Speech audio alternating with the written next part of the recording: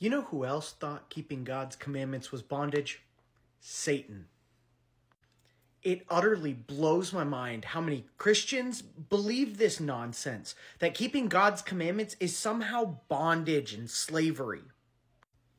Worse yet, they think they are honoring God by having beliefs like this, when in reality, it's utter blasphemy. If you think God's laws are bondage and slavery, you shouldn't concern yourself with Jesus and salvation because you're not going to be in heaven. And I get that doctrine from the Bible, not from the opinions of man. But if you want to wait till Judgment Day to find that out for yourself when it's too late to repent and turn from your wicked, blasphemous statements and beliefs, go right ahead. Nowhere in the Bible does it say God's laws are bondage and slavery. Did Jesus seem like he was under slavery and bondage when he was keeping God's law perfectly?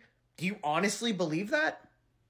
Psalm 19, the law of the Lord is perfect, reviving the soul.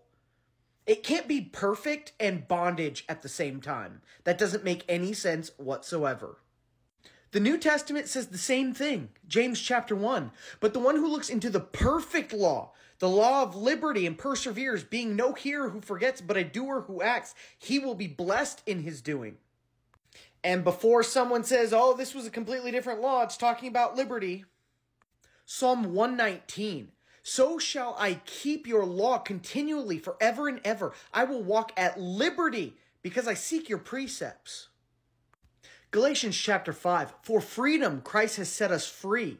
Stand firm, therefore, and do not submit again to yoke of slavery. Jesus set you free from sin. He didn't set you free to sin. There's a big difference. And let's ask ourselves a question here. Who was Paul talking to? Gentiles. How could they submit again to a law that they never followed in the first place? When God delivered his people from slavery originally, he gave them the laws that he says leads to life, i.e. salvation. Were they keeping those laws when they were in slavery? Nope. Sad fact of the matter is they chose not to keep them anyways, which is exactly what people like this are doing. But I digress. Let's read a little further in Galatians 5, just in case you don't believe me. Galatians 5:19 through 21. Now the works of the flesh are evident: sexual immorality, impurity, sensuality, idolatry, sorcery, enmity, strife, jealousy, fits of anger, rivalries, dissensions, divisions, enviness, drunkenness, orgies, and things of the like. I warn you, as I warned you before, that those who do such things will not inherit the kingdom of God.